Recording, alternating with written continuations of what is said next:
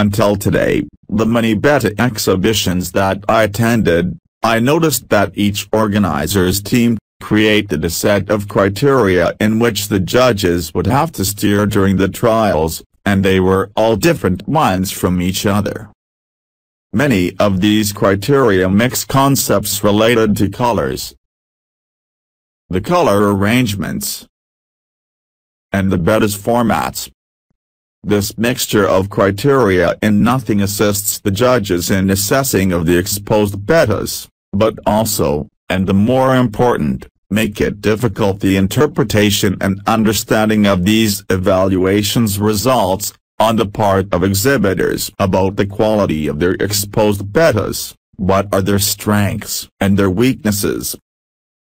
With this lecture, I intend to show several points that should be taken into account, in any of these two situations, or to lay the foundations to build a set of clear and consistent rules, to facilitate to the judges better assess the exposed Bettas and also more quickly, or to guide the creators when choose a Betta for their genetics works. I am Betta Rizzi, amateur creator and scholar on the Betta genetics for many years, and I am sure this video will be quite useful. We have three big sets of Betta features. One connected with the colors distributions of the phenotype, other connected with the phenotype formats, and finally, other connected with the phenotype aesthetics. That is, all Bettas should be evaluated separately as to regard color distributions, as the format that the phenotype is displaying, and about the aesthetics of this format, which involves, not only the aesthetic balance itself as also, the temperament, the health, and the structural failures of the Betta, namely, show without pastoral balance in the aquarium. For example, present the caudal peduncle fallen relative to an imaginary horizontal line through the mouth until the middle of the caudal fin, as if there was a weight that forced down the caudal peduncle. To present bumps, or recesses in the body. To present steam belly, in males or females without oocytes. To present ruffled scales. To have swimming bladder disorder. That is, by observing the Betta, it does not present its longitudinal line, from the mouth to the middle of the caudal fin, horizontally, and bent over and hanging down to the caudal peduncle side, resembling a bow. As if the Betta was always looking at the surface, preparing to an imminent jump, the so-called jumping Bettas. Swimming with difficulty, shaking itself in some cases. To present any kind of swelling, in the eyes, in the mouth, in the gills, or eroded fins, or with fungus, or lack of scales, or presenting white or golden inflamed dots, etc. To present asymmetry, front or side, in the gills when expanded. To present asymmetry between the pectoral fins, or between the pelvic fins. To present at least one twisted fin. To present the absence of at least one of the fins. To present disproportionate dorsum, remembering, or a rhinoceros concave dorsum, or a dolphin's convex dorsum, or sometimes remembering a moray dorsum. We will initially start talking about the color distributions in the Bettas. Can have Bettas with a single color. The so-called solid. Can have Bettas with a color in the body and other on the fins, the so-called bicolor. And can have Bettas with a color distribution that does not fit in any of the previous two classifications, the so-called multicolored. However, note these Bettas. They have two colors, or they are scattered throughout the Betta, or mixed on the fins, or have a butterfly arrangement. Therefore, do not fit in the definition of bicolor. By exclusion, they will fit in the multicolored class. That is, a Betta with two colors may not be a bicolor. Now let us address another big set of details, the Betta formats. They are: the Betta may display short fins, the so-called plicat, or long fins, the so-called long fins. The Betta may display only one caudal lobule, the so-called single tail, or two caudal lobule, the so-called double tail. The Betta may display the caudal, or like a veil, or rounded, or in delta. And in this last scissors format, found three types of openings of caudal fin. Super delta, with opening less than 180 degrees. Half moon, with opening equal to 180 degrees. And over half moon, with opening greater than 180 degrees. The Betta may display the borders of the fins with spikes, the so-called crown tail, or without spikes. The Betta may display accented cutouts on the edges of the fins, resembling the feather shape, the so-called feather tail. The Betta may present many folds in the tissue of the fins, the so-called rose tail, or may present a flat tissue, without any folds. The Betta may display the pectoral fin superdeveloped, when compared to the remaining set of fins, the so-called Dumbo and big ear. And finally, the Betta can present giant, with much bigger lengths than common Bettas in presenting more body mass. As to the details specifically related to the aesthetic balance, we may observe the relationships between body size and the set of fins.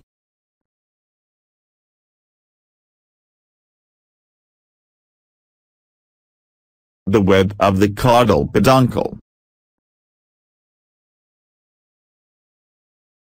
The width of the dorsal peduncle.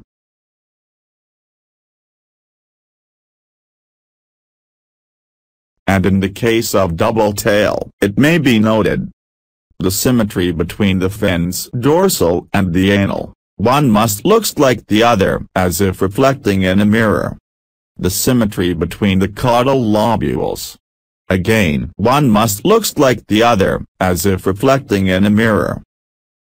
Then we can summarize what until now was shown as follows. We have the sets of features.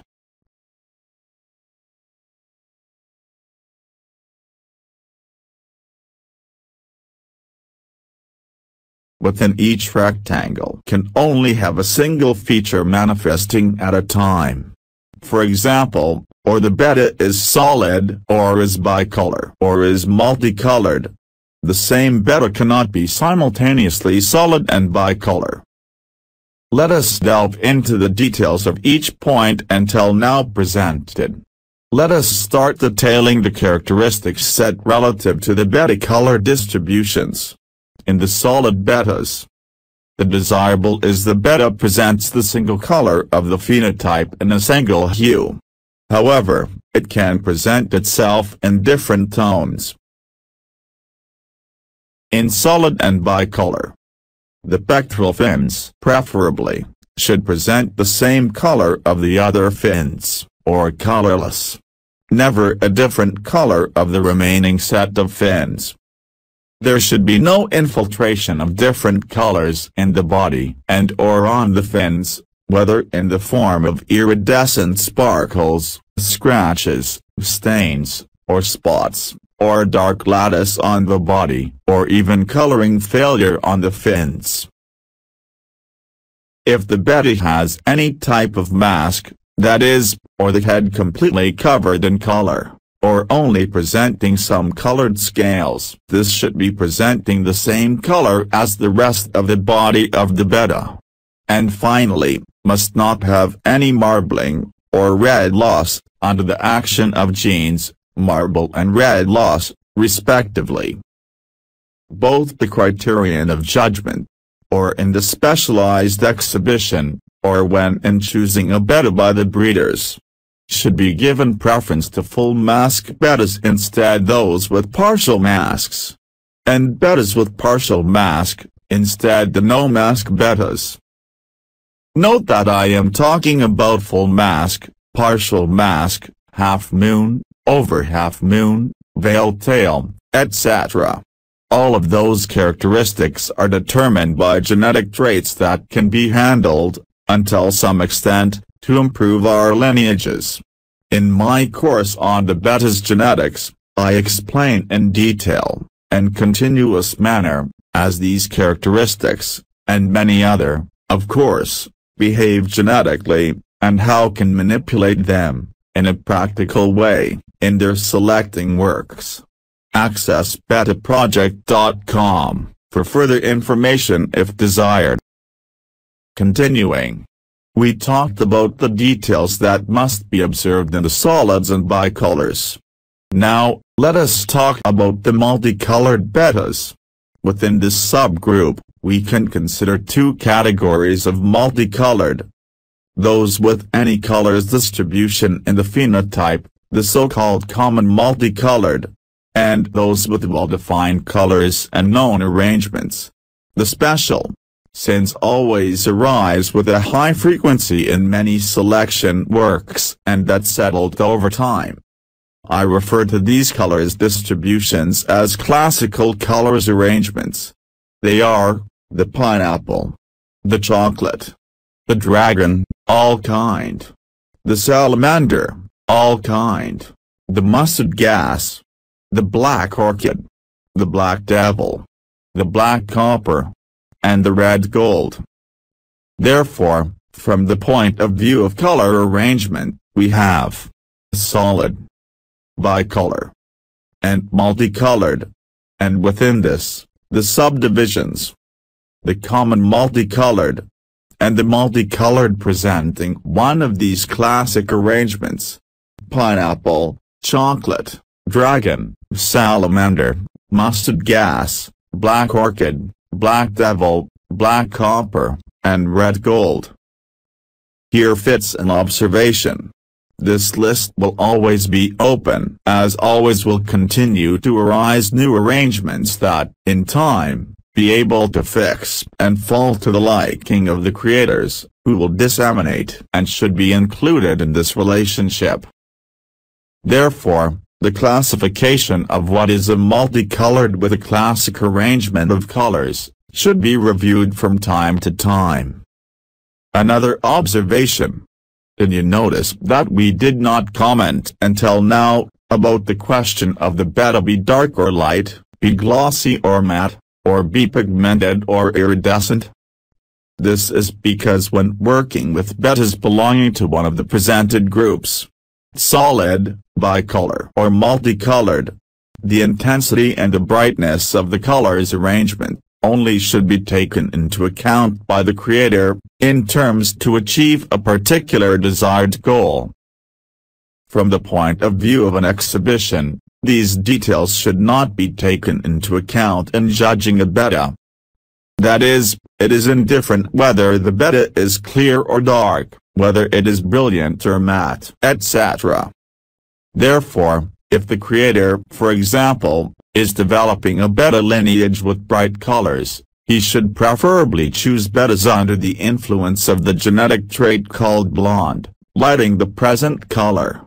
The same guideline applies to lineages with pearly bettas, under the influence of the genetic factor called opaque, through a whitish dust mixed with the bright color, resulting in a pearly appearance, or even completely matted. Or in works with dark bettas, so-called Milano, featuring a lot of black pigmentation mixed in the colors.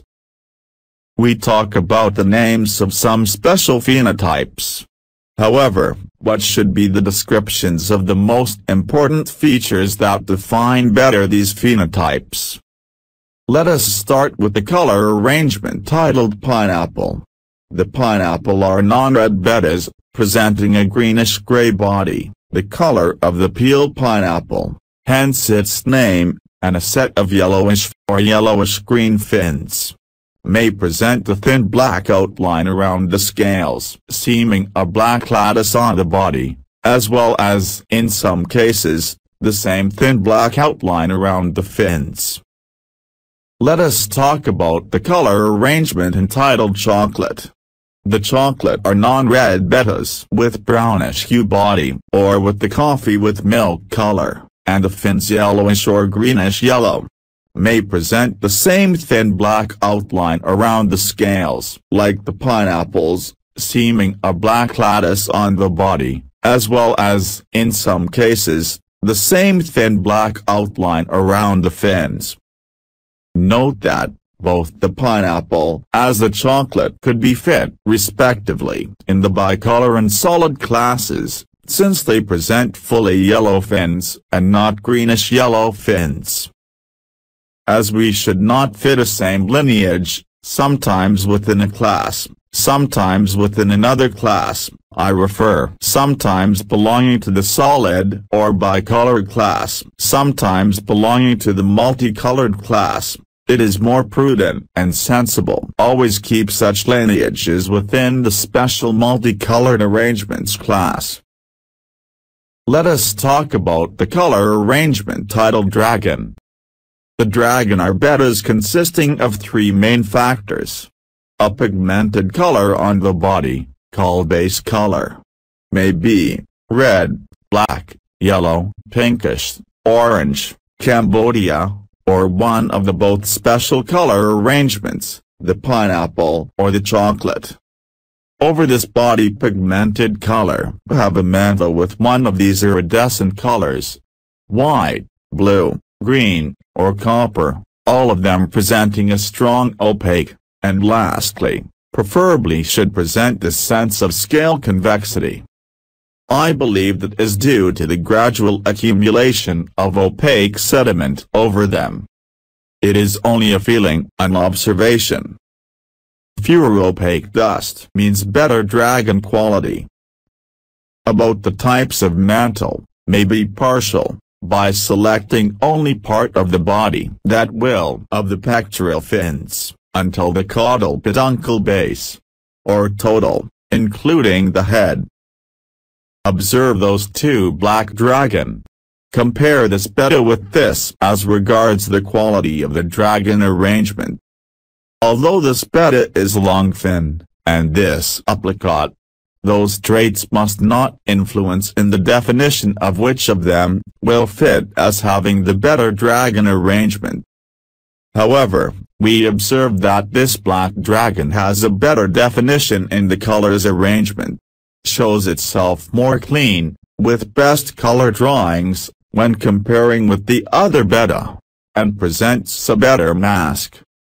Regarding the definition of the dragon markup, this dragon has a strong opaque mantle only covering the body, while in this dragon the opacity escapes, spreads, it leaks and breaks into completely the remainder of the Betta, in some way, blurring the remaining colors. In addition, the butterfly arrangement in the second dragon does not belong to the definition of this classic type. In other words, for everything has been reviewed, it is notorious the best quality of this dragon arrangement comparing with this Betta. However, what would be the ideal dragon arrangement? As an ideal model, which is something subjective and therefore debatable, we can imagine that the ideal black dragon arrangement would present the fins very black, without any transparency, translucency, iridescent sparkles, scratches, stains, or colored opaque dust covering the fins. In addition, a strong iridescent mantle covering completely the Betta's body, including the head, face and mouth, that is, the Betta must be a full mask, giving the impression of the same, be it a bicolor Betta. However, pay attention. It is only a feeling because in the dragon arrangement as in the body two distinct colors. A pigmented base. In this example of dragon Betta, the red color, and on it an iridescent mantle. And in the bicolor arrangement we know has only one resulting color on the body. or could think about the black dragon as described earlier, however, showing the radial scratches clean, well-defined, always in the same color of the mantled iridescence. What has been said here about the black dragon goes for any other dragon arrangement colors. Note these dragon phenotypes. As you can see, there are a lot of them.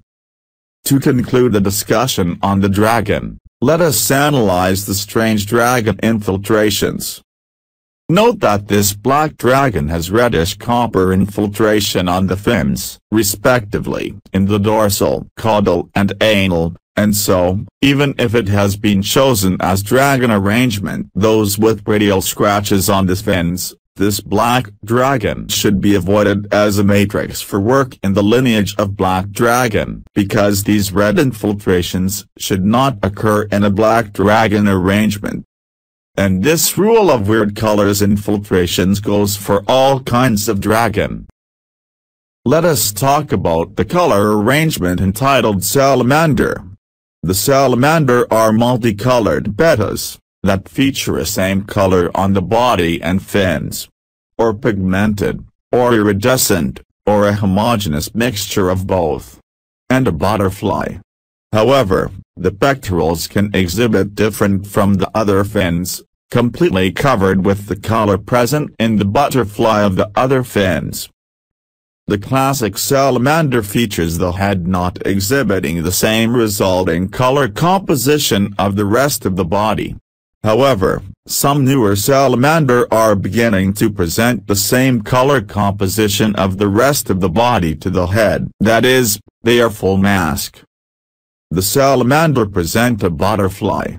And this means that all fins must present this iridescent color outline around the fins, including the pectoral, or the betta cannot be considered as possessor of the butterfly arrangement, be it with a thin outline, usually white or bluish-white, or in the form of wider bands.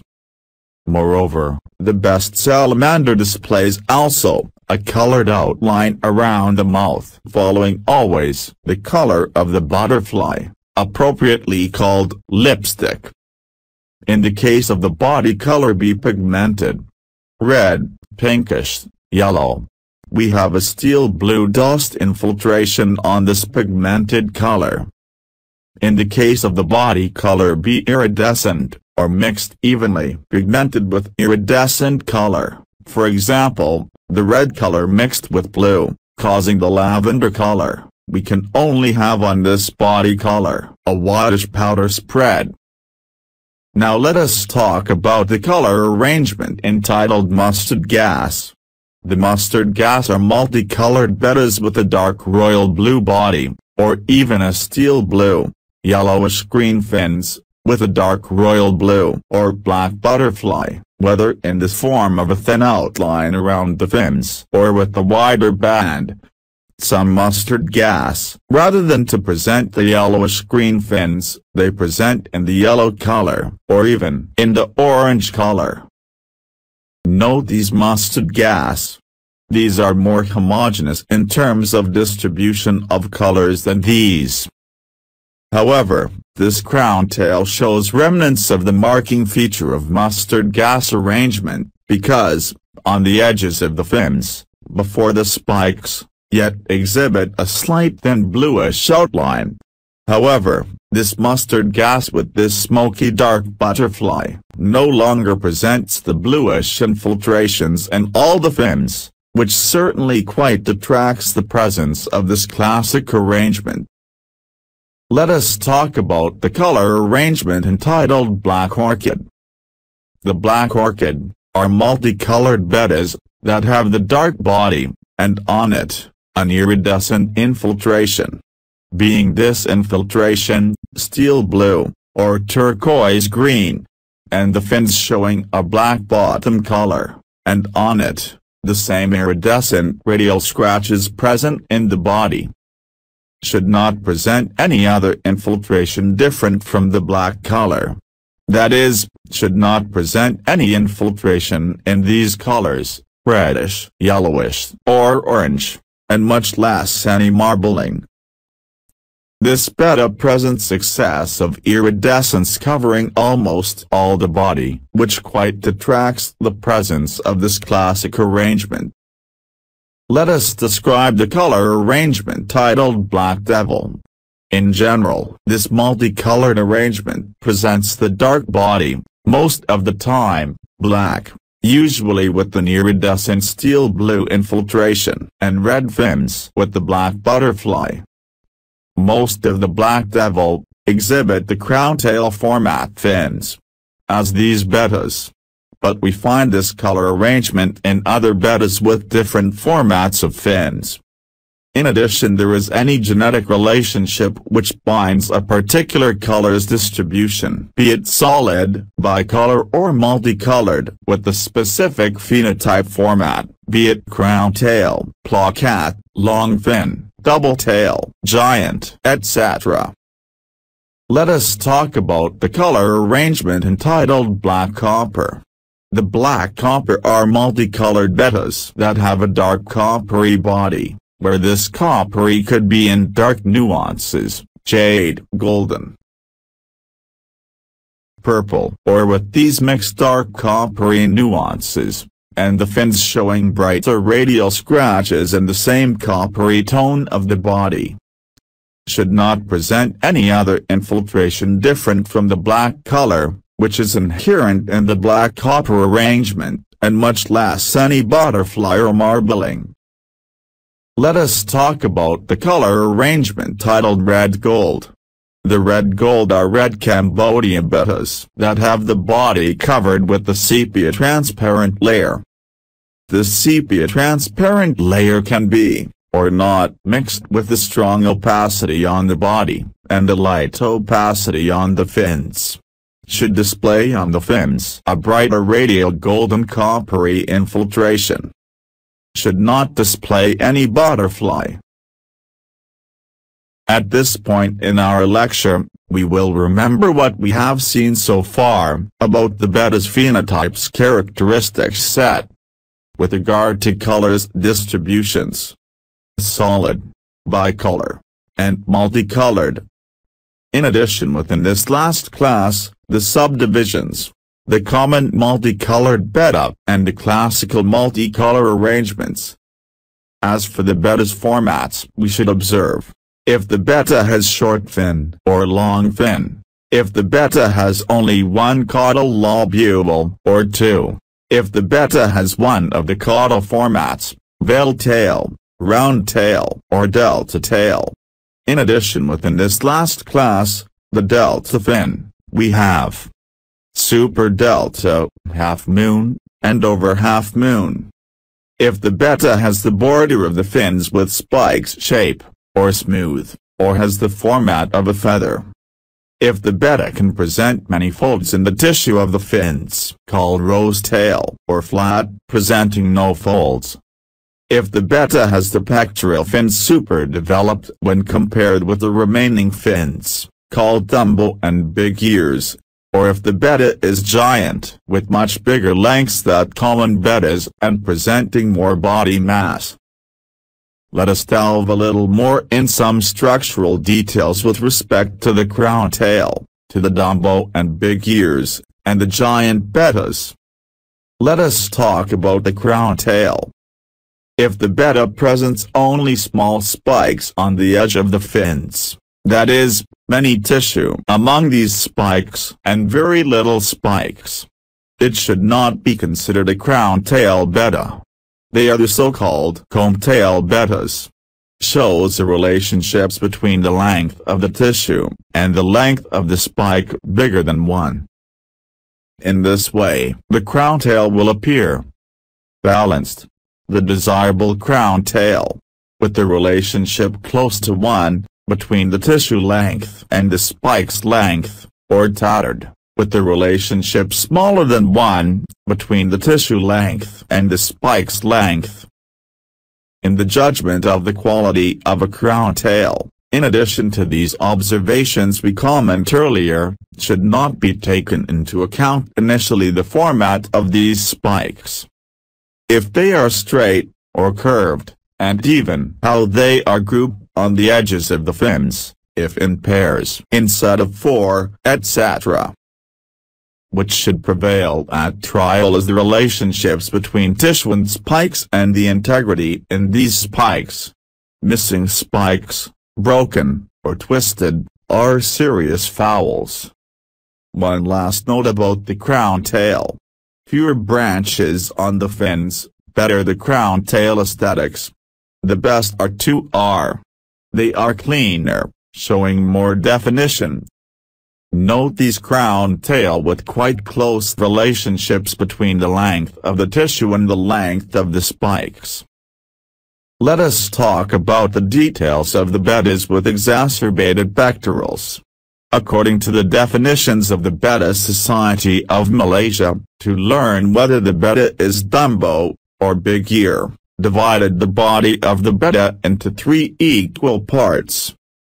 If the length of the pectoral fins is greater than the existing remaining ones in Bettas, and reaches up to 1/3 of the body, the Betta should be classified as Dumbo. If the length of the pectoral fins exceed 1/3 of the body, it should be classified as a big ear. As for the giant, we must pay attention to 3 points. The total length of the Betta, the exacerbated body mass, and the body format.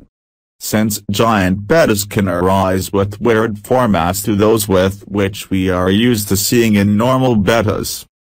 In principle, we must consider the length of the giant, measured from the mouth to the middle of the caudal fin, in the order of 2.56 inches for more for plicat, and 4 inches for more for the long fin. In terms of body mass, the giant Bettas must present at least a body mass of 1.5 to 2 times higher than that present in common Bettas. As for the body format, may arise giant Bettas with weird formats when compared to those we are used to seeing in the current normal Bettas. Such most common deformities, or weird formats, mainly occur in the giant head, or present the concave back, resembling those of a rhinoceros, with a wide body between the dorsal and anal peduncles and a small head compared to the volume of the body. Or present a head resembling that of a moray eel, or even other formats that make them look like weird when compared to normal Bettas. As a final summary of this lecture, the following points should be noted in any Betta, preferably in this order. Initially, if it is healthy. If it has structural failures in the whole body and fins. If there are aesthetic balance between the body size and the set of the fins, and a Betta temperament. Then we analyze the colors distribution and the shape of the phenotype. However, if we choose a Betta for a particular work, we should note in addition to those factors, other factors related to what we want to achieve, such as if the lineage is iridescent, if it is pigmented, or both, if it has opacity, if it is dark, or if it is blonde. Here I close this presentation, and, as I said earlier, I am sure this video will be quite useful. See you.